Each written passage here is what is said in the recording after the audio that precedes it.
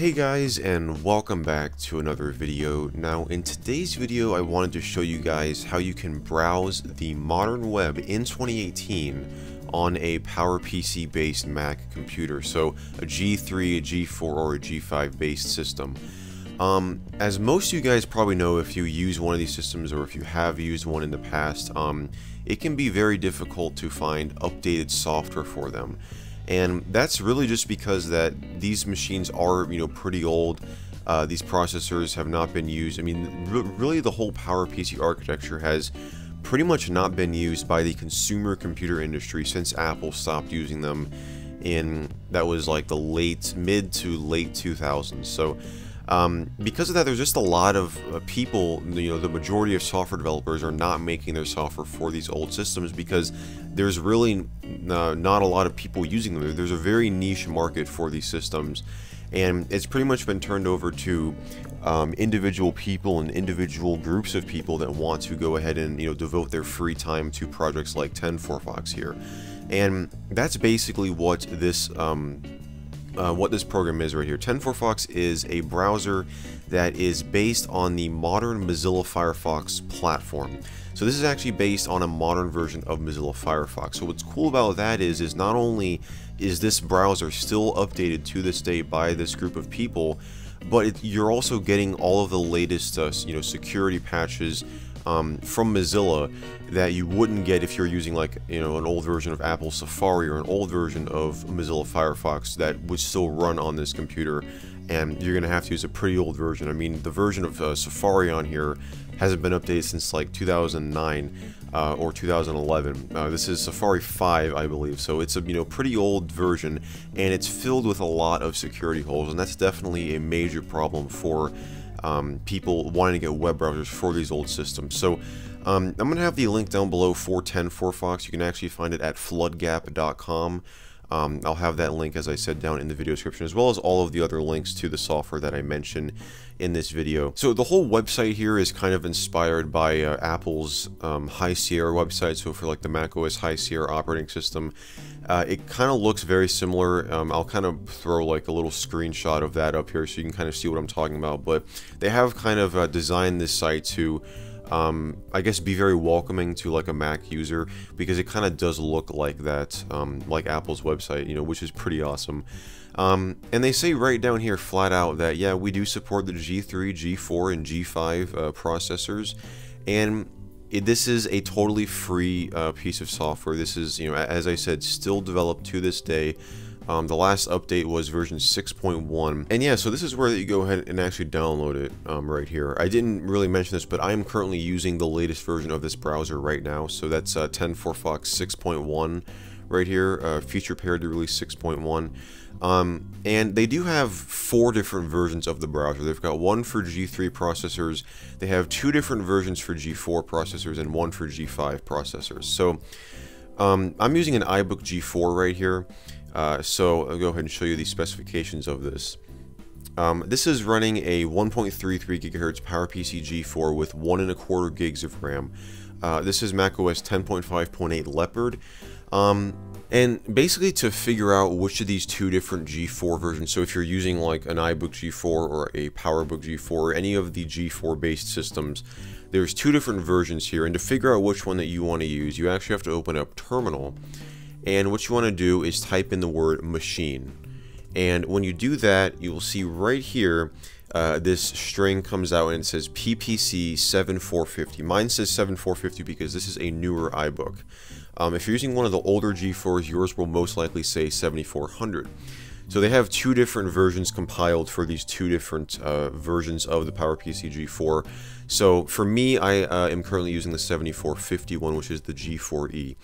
But if you're on a G3 or a G5, you don't have to worry about that. You just actually click on the G3 or the G5 respectively. So that is the, like the whole website right here. One thing that I also want to mention is this is not by any means going to make the browsing experience on this something like on a modern computer. It's just not going to happen because of the fact that this hardware is just so old and this architecture is not really supported anymore. It does do a fairly decent job at browsing websites. I mean, you can still definitely browse the web on this, but you're definitely going to notice that some sites are going to be a lot slower than they would be on a modern system. Some sites are going to be really unusable, but for the most part, I would say a good majority of the sites are at least somewhat usable. So we're going to go ahead and start it off with my form site, because my form site, osforms.net, is a very simple example of this. So I'm going to go ahead and just load that up here. And this site, keep in mind, this is a very basic form site. It's all text-based. There are some images, but that's really only in the posts. But if I go ahead and try to scroll, you can see that it does scroll and it, somewhat keeps up, but it is still a little bit jagged, as you can see. But I can still use the site perfectly fine. So I can go into like form rules here. It'll load that page right up. I can go into my post about the rules, and you see that everything displays correctly. There's no like errors, or there's like no scripts that aren't being able to run.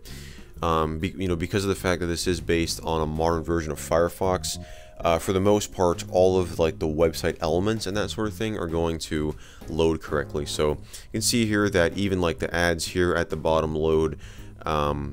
So yeah, this site is a decent example of what you're going to expect on the majority of like text-based websites out there.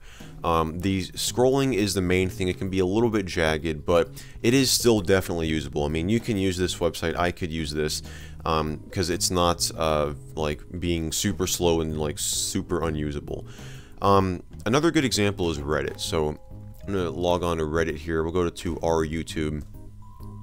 And this is another decent example because Reddit is, there definitely are some more images and more visual elements on Reddit than there are on like my form site, for example. But it still loads up here. You can see that, the whole page loads up in its entirety. You can see all of, like the images, the ads, the search functionality over here.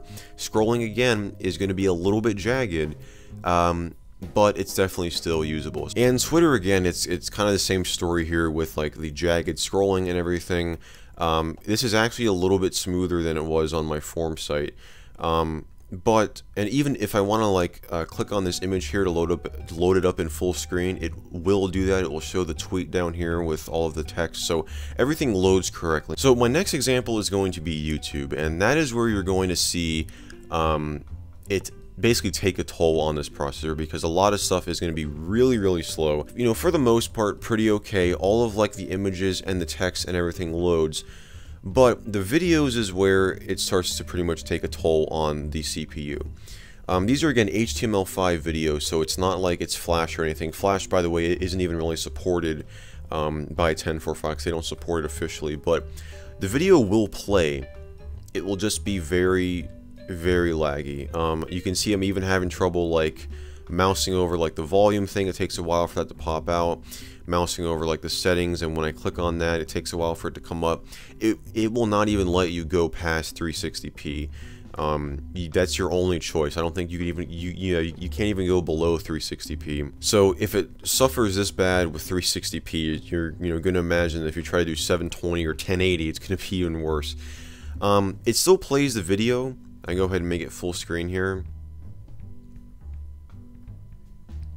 And you can't really hear it, but the audio comes out perfectly fine. There's like no stuttering in the audio. It works for the most part perfectly fine. I'll go ahead and turn the volume up here to show you. So I don't know if you can hear it, but the audio is playing perfectly fine. Now the video, you can clearly see that it's having a lot of trouble playing it back. It's really laggy, it's not keeping a consistent FPS, it's freezing, and it's just not watchable. I have had to actually, before that I started recording this, many times I would be doing something on YouTube and the website would lock up and I would have to force quit TenFourFox. It wouldn't even, like rebound from what it was doing. So YouTube is definitely not a really good example. I mean, for the most part, like the website without the video, again, it's like the same scrolling issue, but you can still see all of this content. It still displays it correctly, but when you try to play video, that's when we start to get into a lot of issues. Now, there is a decent workaround for that, and I'm going to be showing you that in this video as well. If you go into the preferences here in TenFourFox, so you go to this little menu up here and go to preferences, and you go to the TenFourFox tab right here.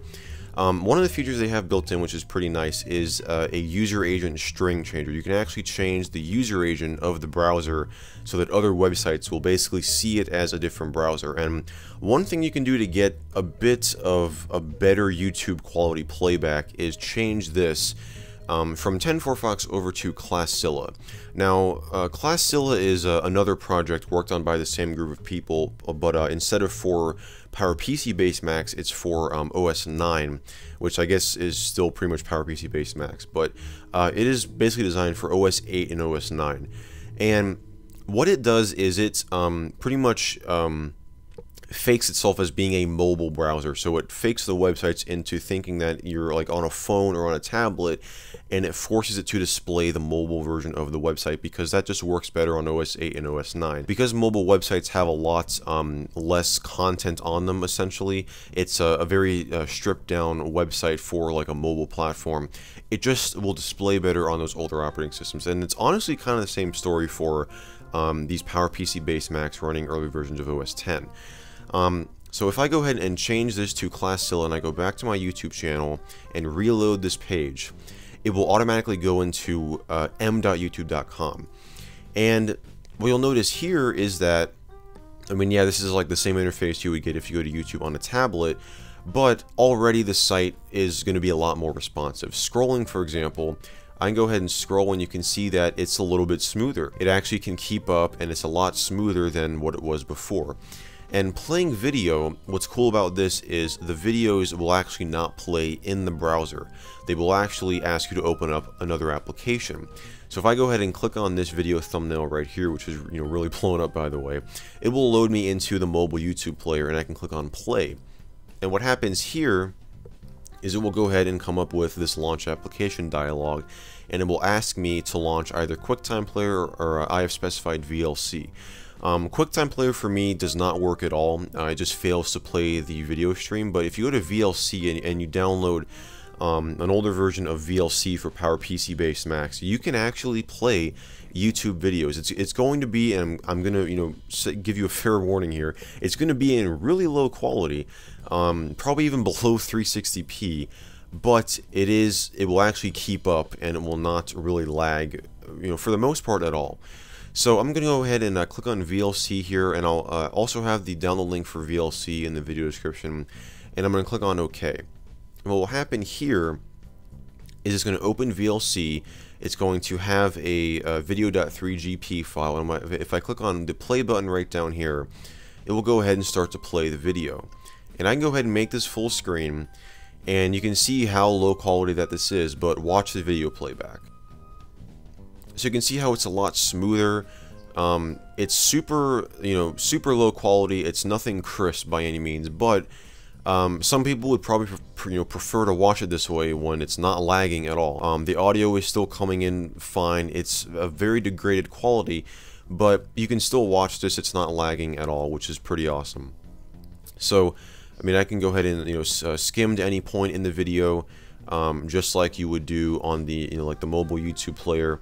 So that is a bit of a workaround to getting YouTube to work somewhat on one of these PowerPC based Macs. I mean, you can see like right there were a few frames of stuttering, but for the most part it is pretty smooth, and that's mainly because it's in such a low quality. This is probably like 240p, maybe even below that. So it is definitely usable. Honestly, as I said, some people would probably prefer to use this rather than watching that laggy YouTube playback, which might be in a little bit of better picture quality, but the video is really laggy. So I'm going to go ahead and close out of VLC, and as long as you have this user agent string changed to Classilla, all of the websites that you load up are going to be in mobile. If I go to google.com here and let that load up, it's going to load the mobile version of Google, as you can see. And I can go ahead and type in like Michael MJD, hit enter, and it loads up the mobile Google search page, which is more optimized for mobile browsers. So there's a lot less content on this page, but you can still definitely use it. And again, with that scrolling, it's much smoother. That is pretty much it. That is how to browse the web.